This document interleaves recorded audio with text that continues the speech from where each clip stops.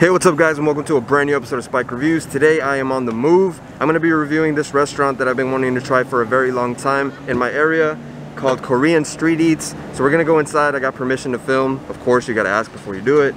And we're going to try a few things off their menu and see what I think. Pretty excited. Let's go.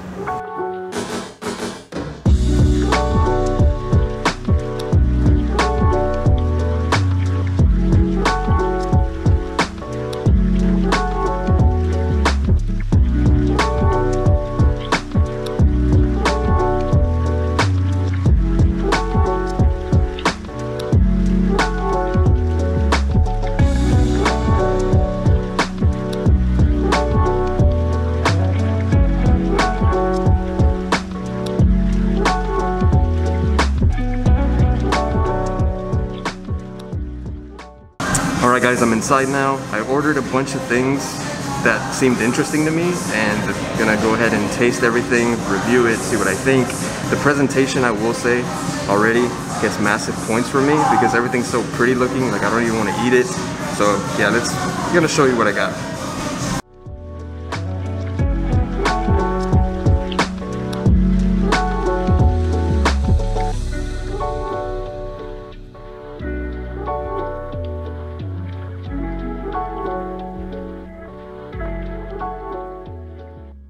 Alright, so first off I got the kimchi fried rice, which is a classic. It's one of the things I like the most when I go to Korean restaurants. And then I got the bulgogi kimbap, which is also a staple, one of the most basic foods, Korean foods that everybody gets, but I love it. It's Korean sushi basically.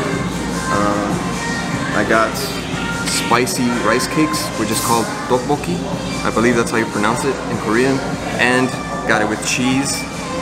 That's probably not gonna sit well in my stomach later on, that spiciness in the cheese, but had to try it.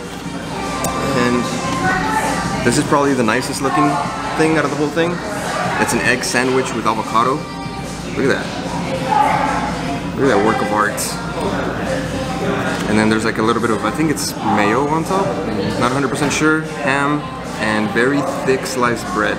Look how thick that is. Thick with 3 C's. Damn boy, he's thick! At least, maybe 4, I don't know. And then they gave me this on the side to try as well, which is bulldog flavored kimori. It says it's spicy, we'll see.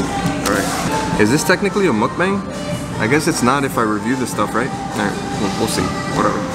Alright, first I'm gonna try the tteokbokki. I'm a huge fan of rice cakes, mainly because of the spicy tomato-like base that they use for the sauce. And the texture too. It's kind of like you're eating a savory gummy worm. It's weird to say, and it's weird to like think about that texture in your mouth. That's what she said. But yeah, let's get that cheese pull. That's very cheesy. Yeah, how good that looks. Sorry if I'm making you hungry at home, but that's too bad. You're just gonna have to come to Dallas, to the Carrollton area, and try Korean street eats for yourself. Alright, cheers.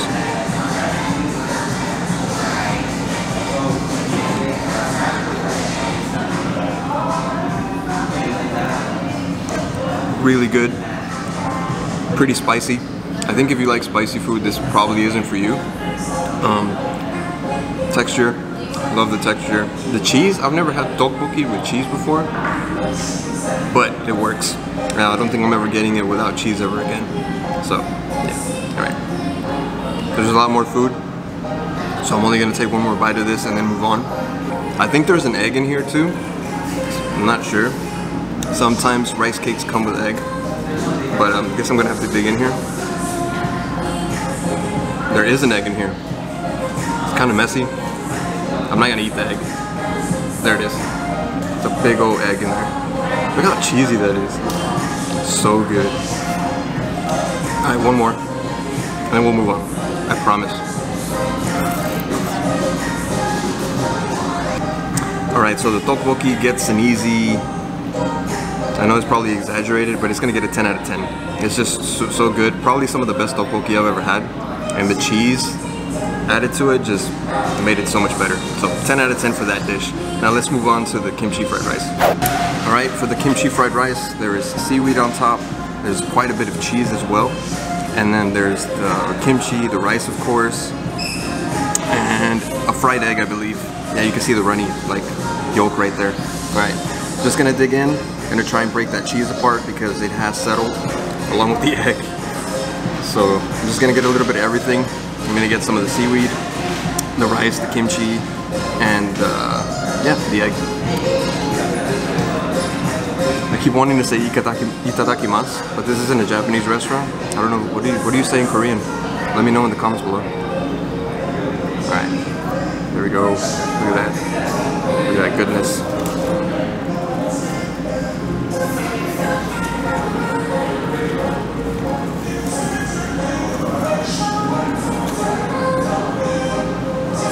I think cheese makes everything better. And Japanese food, you really don't find a lot of cheese. Cheese isn't very common in Japan, but in Korean food, they use it quite a bit. So I'm enjoying the experience. All right, one more bite.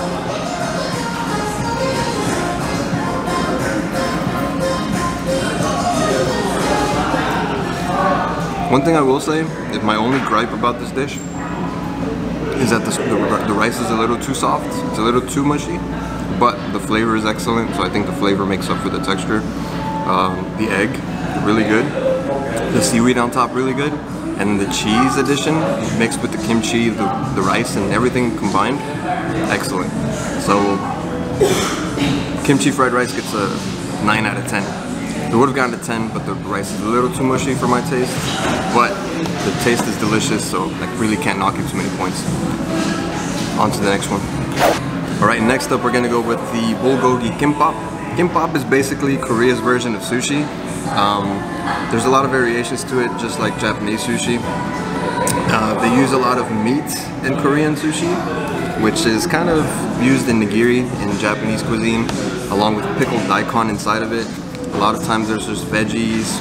You can find tuna, cheese, just about everything in it. And it's a unique variation from the sushi that you're used to if you're not used to eating kimbap. But I got the bulgogi one. They have like a bunch of different varieties. And they have vegetarian ones. They have, I think they have a tuna one here too. I'm pretty sure they have a tuna and cheese one, which is an interesting combination, but I'll get that next time. Alright, so this is the bulgogi, which is basically marinated thin sliced meat and vegetables. It's not focusing. Let's go.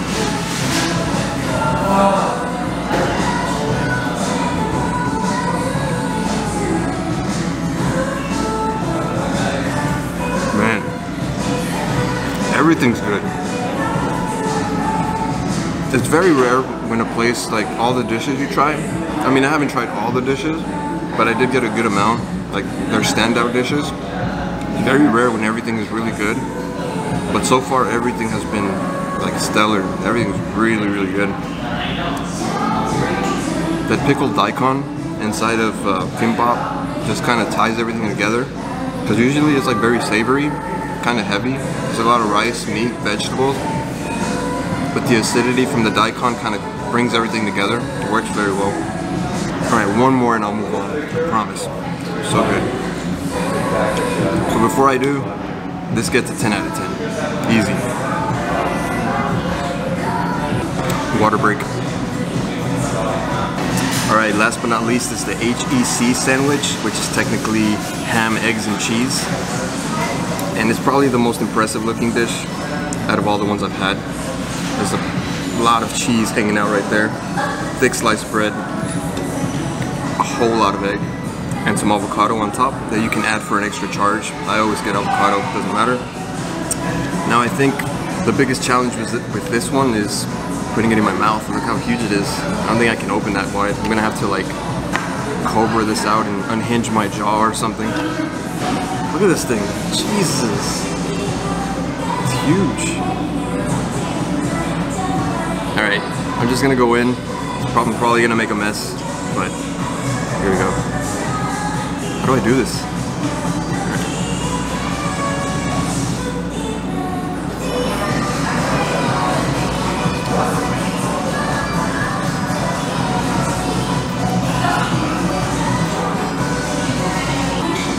If this isn't the ultimate breakfast sandwich, I don't know what is.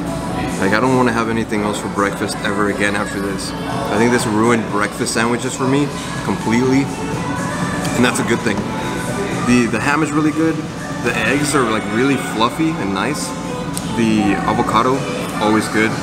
Can't miss with avocado. But what I thought was mayo on top, it's kind of like a sweet sauce. I'm not sure what it is. I might ask and then I'll add it in the right here in the title or something. But this is amazing. The bread is like really light and fluffy.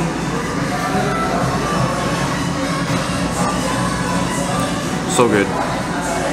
The HEC, probably gonna be my most recommended thing out of everything I've had, because this sandwich will blow your mind. So this one gets an easy 10 out of 10. Like, hands down, it'll ruin breakfast sandwiches for you for all time, forever. But it's a good thing. Alright. Yeah, I'm gonna take another bite. Alright, last but not least, they gave me this on the house for me to try. And this is kim nori.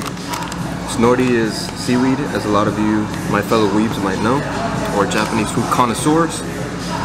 But this is Korean crispy seaweed, bulldog flavor, which I'm not gonna lie, I'm not sure what that is. There is 3 peppers on there, so I'm guessing it's pretty spicy, but we'll see. Right. If I can get into this. Right, there we go. Right. Here's what it looks like. I'm a fan of snacking on this. I usually buy them at Walmart, and then I'll just eat them as I'm gaming or on the go. It's not filling at all, but it's a texture thing. It's really good. Basically just really crispy seaweed, usually flavored, usually just with sea salt. I hope this is spicy. Let's try it.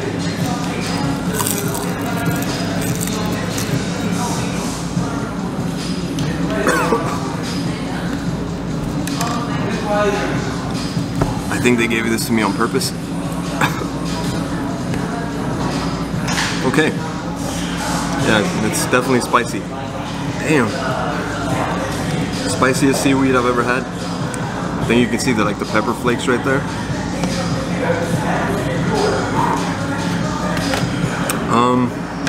I'd say if you're not a fan of spicy food, stay away from this, because it's pretty spicy, spicier than I thought. Going in for one more, I don't know why. I like to torture myself. Alright, here we go. That's spicy.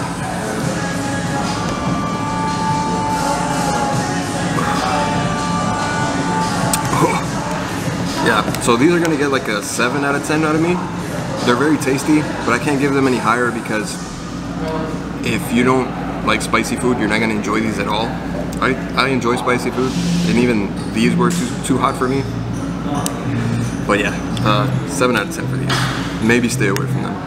Yeah. Alright guys, well that was Korean Street Eats. I hope you enjoyed this style of video. I'm planning on doing more outside of the house reviews like this to change it up a little bit. I hope you guys enjoyed it. Let me know in the comments below what you thought of this video and the food. And if you live in the area, would you try and come and try all these amazing foods out yourself? Are you adventurous, or do you just stick to the regular same old?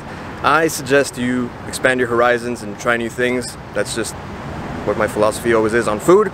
But anyways, as always, please like, comment, and subscribe. Hit that little bell so you're notified every time I drop a brand new video. Be kind to each other, wash your hands, and I'll see you on the next one. Peace.